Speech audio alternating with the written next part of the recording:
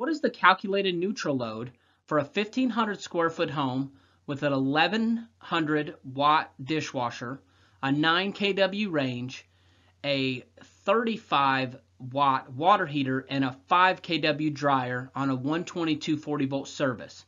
I'm putting in here that the loads are calculated using the standard method. Okay, so first we're going to figure out our VAs per square foot. We've learned this already. This is our basic load calculation. If you are catching this in the middle, I have an entire 10-week free course that teaches you how to do all the things leading up to this. It's absolutely free. Would love for you to check it out.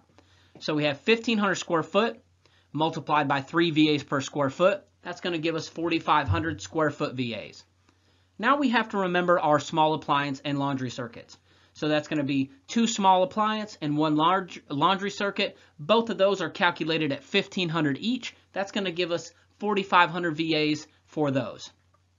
That's going to give us 9,000 VAs. Now we need to do our demand factors for the first portion of our load calculation.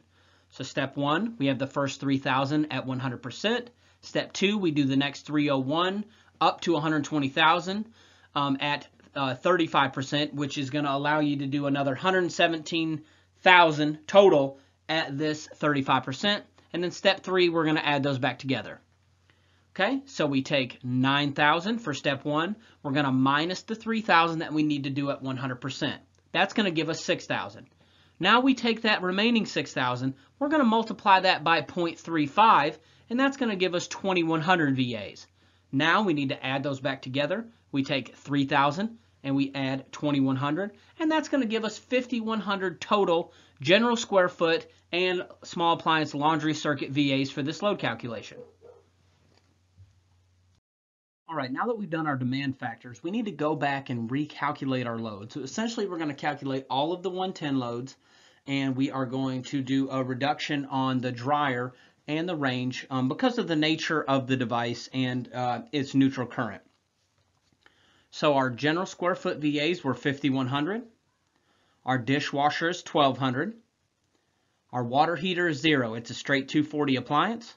All right, I want to take a minute here to explain why we do not count straight 240 appliances. So when we're calculating the neutral load, and the question includes circuits that are straight 240, no neutral, we're not going to count that at all in the load calculation because there's no neutral current coming back on that. We just have the 2 hots and an equipment ground. So any straight 220 appliance, we're not going to count in the neutral load calculation. Our range is going to be, we're going to go to table 220.55, and our range in our calculation was 9, but we are going to select from column C, and everyone in between 8 and 12 is going to be 8 kVA. And we learned about that in a previous lesson if you haven't learned all about range calculations.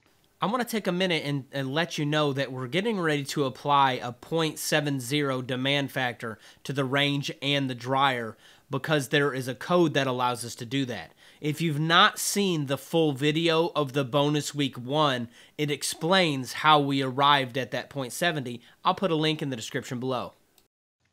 But now we get to take that 8,000 and do a 70% reduction on the neutral load. So we can take 8 multiplied by 0.70, and that is going to give us 5,600. Now we take our dryer and we do the same thing. We know that with the standard method, it is a minimum of 5,000 or the nameplate. In our question, it was 5,000, so we just use 5,000 multiplied by 0.70. That's going to give us the neutral calculated load of 3,500 VAs. So we're going to total those all together. And then we're going to divide by 240. So we're going to use basic Ohm's law, what we've learned before. We're trying to achieve amperage, so we divide our watts, which is our VAs. We're going to divide that by the system voltage, which is 240 in this case. And that is going to give us 64.1666. You're going to round down to 64 amps total for your neutral connected load. I want to thank you for joining us today. Please take a moment, hit that subscribe and like button, and hit the notification bell button. That way you can be alerted every time we drop some new content. Thank you guys, and let's get to it.